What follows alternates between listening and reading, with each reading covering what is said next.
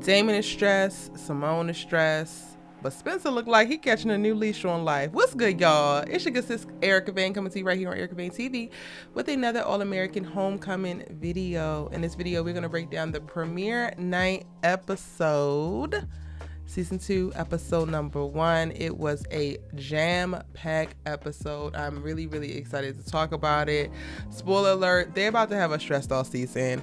Spoiler alert, I cackled out of anxiety, some comedy, but mostly stressed the entire time, watching everything implode while Nate and surprise JR try to hold this whole thing together with shoestring and gum, honey. If you're new here, hit that subscribe button and turn on your bell notifications so you don't miss out on any of my other All-American Homecoming content, any of the All-American Universe lives, and some of the other dope things I'm talking about across other various hot television shows. Like, you should really join the tribe by hitting subscribe. I think that you are going to love it here. But without further ado, let's go ahead and get into this episode. The episode opens on us getting to see Simone in the middle of a match, and then also having flashbacks to her over Christmas break, seeing Jordan at the Crenshaw Cafe and how Jordan was looking at Layla, going back to her conversation with Jordan, very short conversation at the party at the beach house, that Jordan attempts to confront her about Damon and what their potential relationship could be, but then also going back to her looking at Layla last looks after feeling how she felt about the charms. And then from there we're cutting to Damon, who was working out at Hawkins and throwing the baseball, and we're getting flashbacks to him with Celine and the discovery and the confrontation around his true parents. From the very first moments of this episode, we are really thrown into our main characters, knowing exactly where we're picking up at. This is again, well, All Americans episode was 6 weeks after. This is a week after that. So this is like 7 weeks after the last episode of last season. And when we're thrown, because the first parts are montages, but then once we pick back up with Simone, she wins the match that we see her competing in. However, Coach Hyde reminds her, like, girl, this was just a practice. And honestly, after watching the entire episode, I can see why Coach Hines felt the way that she did. Simone was excited because she had won this match. However, this is different. And I do think that we see a Simone at the top of the episode who might be determined and might be checking the boxes of like good athlete, right? And you know, she's trying to hold on to her top 6 spot, but she doesn't have the mentality of a winner. She says that she's been working out all over break and like she's been putting in and doing what she had to do because she wants to win. However, she also is very much so happy with just winning this practice match against someone else who's already on her team. And when you think about it, and again, I didn't notice this until after I watched the entire episode, but when you think about it, Simone is holding, or was brought up to top 6, so she's number 6 on the team, right? In reference to people who go out and compete on behalf of the school in the tennis category to attempt to like get the team to have wins. Thea was number 1. So in all honesty, she don't technically have Thea's spot, but she's also at the very bottom of the competitive part of the team. And that can't just be good enough, because once Thea comes back, and if she's back to what her normal play was, then she goes right back to the top spot. Throughout this episode, we get to see egos flare and drama build up, but specifically when it comes to Simone on the tennis court, it takes like Spencer and Jordan talking to her and trying to big her up because she's going through feeling bits of imposter syndrome and doubting herself. But I personally now feel like she should have been doubting herself, because all of it wasn't enough. She was very much so settling for like winning practice matches and like doing good enough to be beating the people that are like on her team. But if you can't beat Thea, like Coach Hines says, with one hand, then where does that put you? When Simone is sitting down to talk to Spencer and she's like, I feel like my coaches just picked me because I'm the best of the worst. I mean, if there's truth, there's truth. And it's not me trying to come for Simone. However, like at the very beginning, after Coach Hines said something to her, like, it's not enough for you to win this practice match. This was against your teammate. It's not that. she literally, after Coach Hyde walks away, she literally is like, well, I still won though. And it's like, that is completely not the attitude that you need to have. But what I will say is that this feels a lot like what we saw with Spencer at the start of season 4 when he first got to GAU and he was trying to prove himself and he felt a little bit entitled. Not that I feel like Simone feels super entitled, but I feel like now that she's gotten to the top 6 spot, she thinks that what she has done thus far is enough to keep her there, or all she got to do is keep doing what she's been doing. It's like, no girl, you actually have to be better.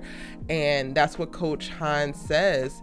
And if you think about it, like, look at Thea. Thea is methodical. She's almost surgical with her analysis of the game, with knowing herself and having full self-awareness of her strengths and her weaknesses on the court of her opponents.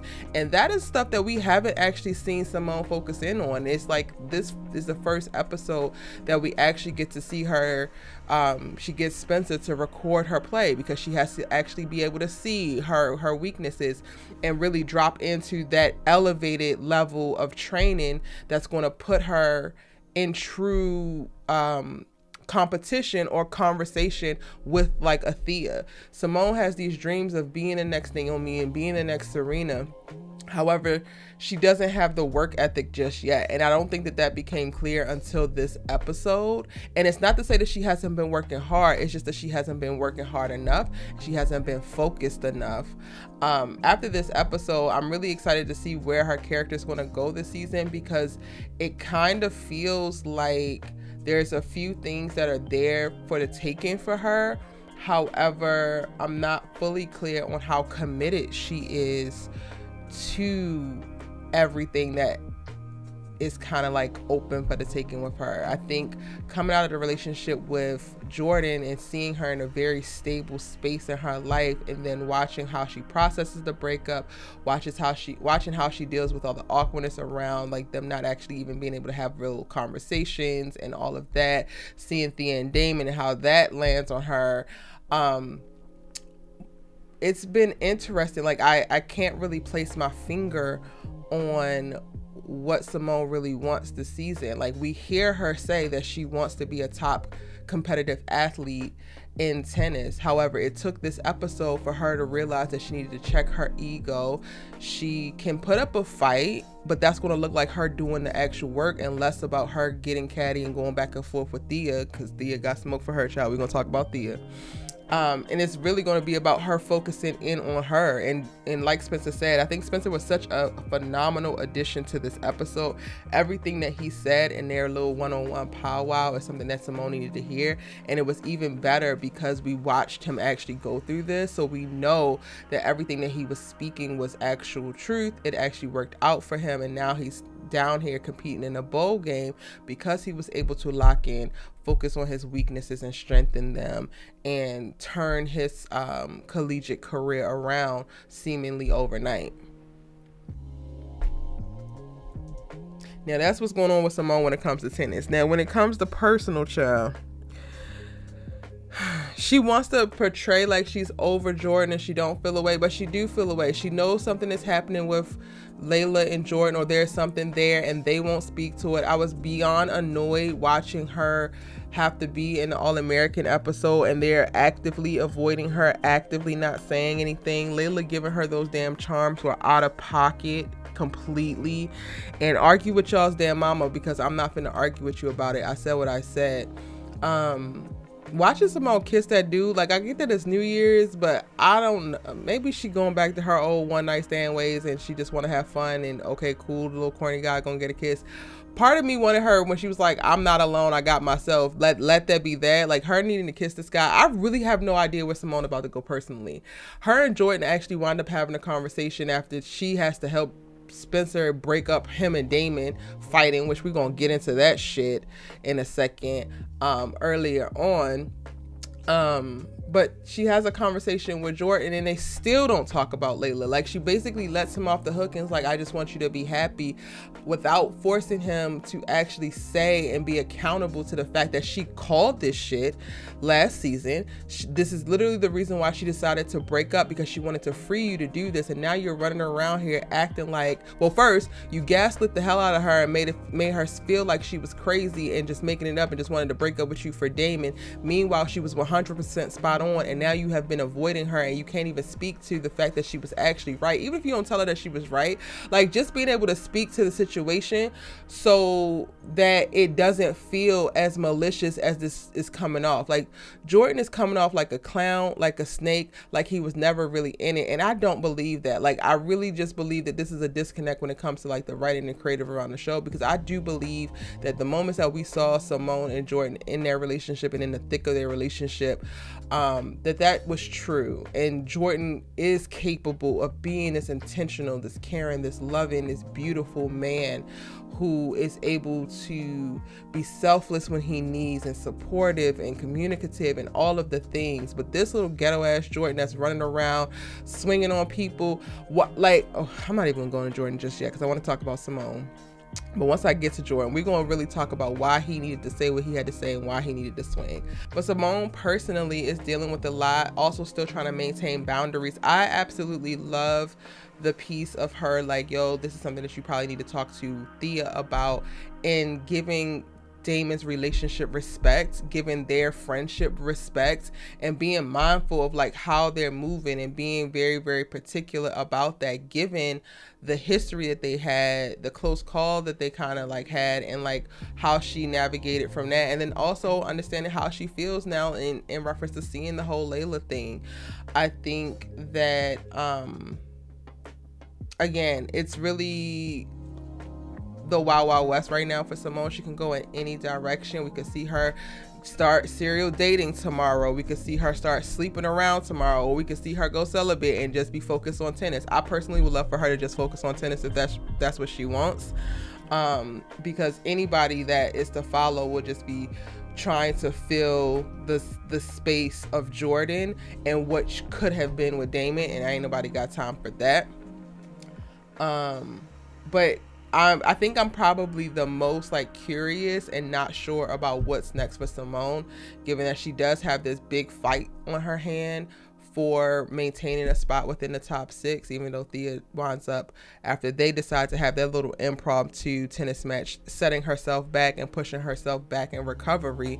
So Simone got a little bit more time, but Thea is definitely coming, and she's coming for her. Thea almost whooped that ass with one arm. As Coach Hyde said, Simone's going to need to focus. And that's it. That's all.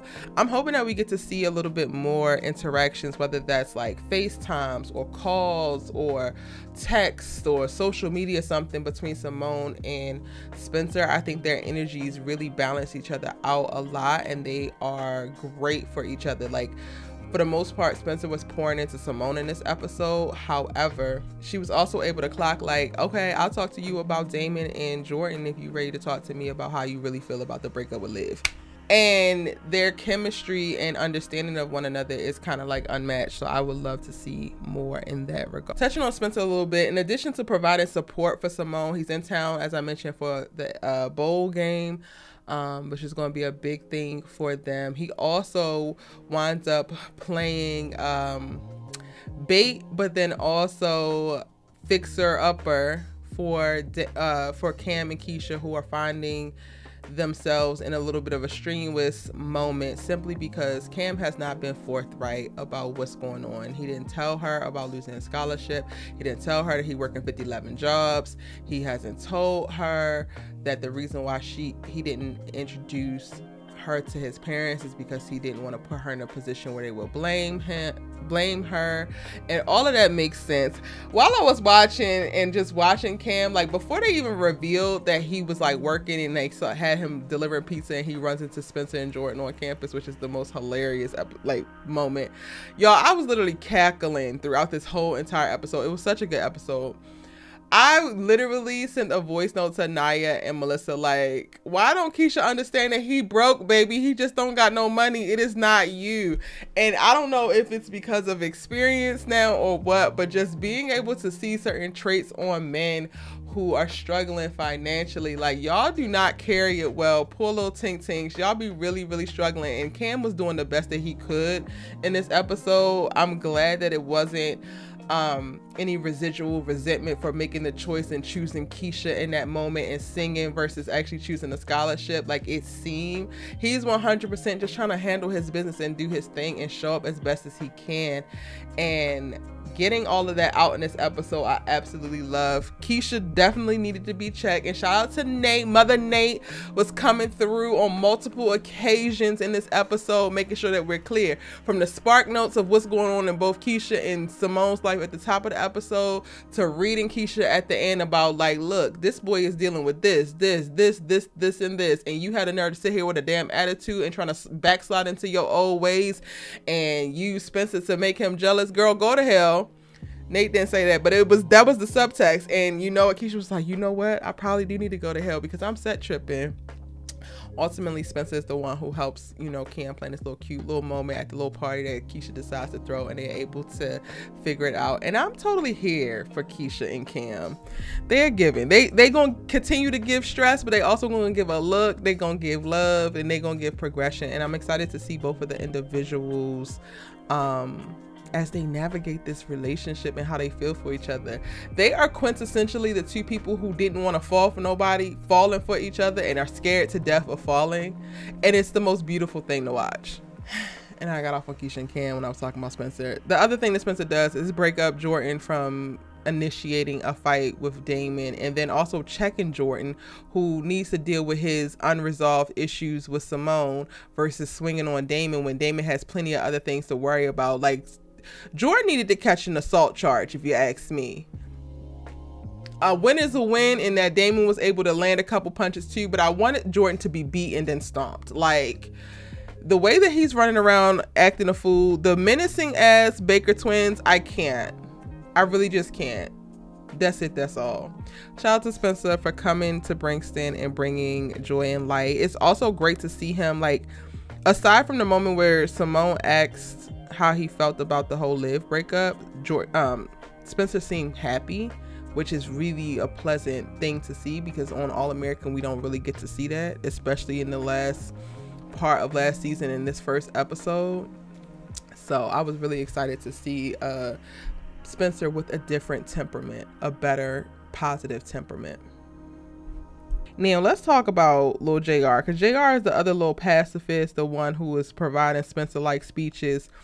At this point, I'm only dubbing them Nate speeches and Spencer speeches because they the ones who have earned it. JR just, I think, lucked up in this episode, and he is on cloud nine, then gone away for Christmas and made peace with his parents and decided all he's bringing is positive vibes. He got his brother and he don't need nothing else. But you're going to go ahead and kept this little raggedy ass gift that your mother brought in here, talking about our mother. Damon's like, that I don't know that lady. I don't know her. JR hands him the gift and he's like, okay, thanks, as he should. I mean, Damon winds up opening it up, but still, I like the moments of JR speaking up in this episode. Y'all know I'm not a huge fan of his character. I kind of just want to ignore his character. However, he's seeming like he's going to be the voice of reason, and he did a really good job of not centering himself and being selfish like I have felt like he was doing last season. So we ain't got no problems with JR. He's able to, you know, not resent his father, but then also not allow his father to use him to get to Damon, and he forces his father to go talk to Damon if he wants to do it himself.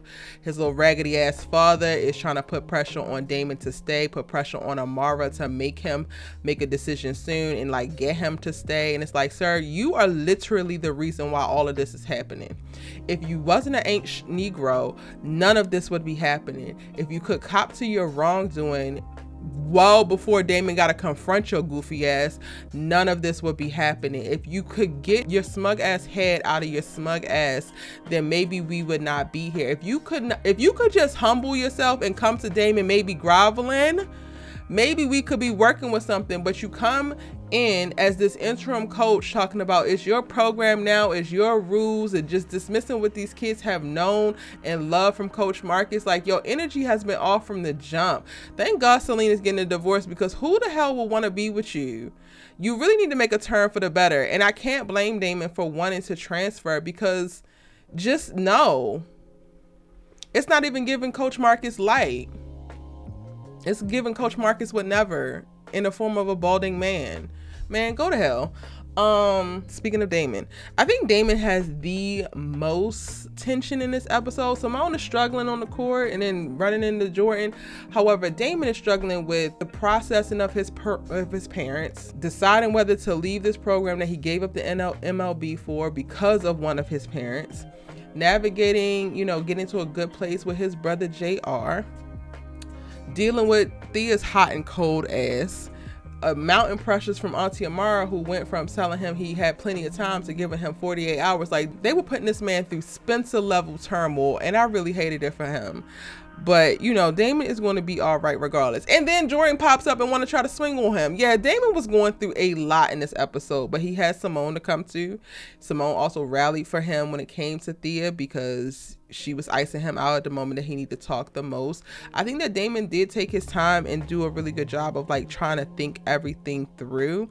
And by the end of the episode, Thea realizes her errors, and she's like, I'm gonna ride with you regardless, whatever your decision is going to be, which is great. JR is gonna ride with him regardless. I know that's something that people were talking about before, of if JR was going to feel a way about him transferring, but I think JR is truly happy with just having his brother, and he wants Damon to be happy. Aside from Damon not wanting to play for the coach at Hawkins, I think that that's just the lesser of two evils. And I really enjoyed watching Damon speak about Simone in the way that he did, while Jordan was attempting to confront him for stealing Simone away. I'm not going to go into too much depth in this video, but I think I'm going to do a separate, maybe a live or a separate video to just talk about how men and women kind of see relationships differently. And honestly, the fact that Damon and Simone have been able to develop a platonic relationship, I think is really, really dope. But looking at Jordan, it really concerns me that his default is that Damon was plotting on Simone the entire time. Damon didn't respect Simone or him or their relationship the entire time. Jordan gives me the person who's of the belief that men and women really just can't be friends. And it's clear, because you weren't just friends with Layla, you now started to pine after her. And that is a really, really scary thought, because that to me takes me down the rabbit hole of men will only invest in you or believe in you or support you in the hopes of, at this moment in time or later on down the line, connecting with you physically. And that personally disgusts me. But again, I'm not going to go into that here. If y'all want to have that conversation and deep dive into that talk, let me know in the comment section down below and we can set that up, because I would love to explore it. Damon is giving me hope, but then the little raggedy Negroes like Jordan just are trying to snatch that hope away. Since I was just talking about Jordan, I also want to go back and take a second to talk about him feeling the need to roll up on Damon because he's no longer with Simone and he don't have to respect their friendship. Jordan was projecting, in all honesty. All that he described to feel like what's happening with Simone and Damon was literally what he had going on with Layla, because he is incapable of actually developing a strong platonic relationship with the woman. And that's the nicest way that I can possibly put it. The fighting was disgusting. Thank you, Spencer, for repositioning things so that he realized that he actually has to deal with Simone versus trying to deal with Damon and try to find some closure there. But I feel like all his closure happened when he decided that he was going to jump head first into wanting something with Layla. If anything, Simone actually needs closure, and she still don't get the closure that she needs because she lets him off the hook completely of I want you to be happy, and with whoever and however that looks, I'm 100% fine with. So he never actually has to speak to what he actually wants. I mentioned this before, but Jordan just gets completely let off the hook. And I struggle with both these damn Baker twins, because at the end of All American, whilst Olivia do break up, I do believe that Olivia was let off the hook because of how Spencer positioned everything for the breakup, and he took on the brunt of the self-awareness in the relationship, the like setting free to be happy, and regardless of how that made him feel. Simone wound up doing the exact same thing. She was not able to actually address how gaslit she felt, how she potentially could deep down want validation for seeing something, calling it out, and knowing Jordan well enough to be able to speak to it, and just being able to have him cop to that. Like, it's gonna be a long, hard road with me and these Baker twins this season, because both Olivia and Jordan are two sides of the same coin, and it's unfortunate for the people that love them. In a more happy note, Coach Marcus actually has spent the last 6 weeks checked into a facility where he's getting therapy and treatment. He's back on his meds and regulated. I think that by the end of the episode, he shows up at Auntie Amara's door after he's been avoiding her and everybody else for the last 6 weeks. So I think that he's coming back for his spot. Thank God.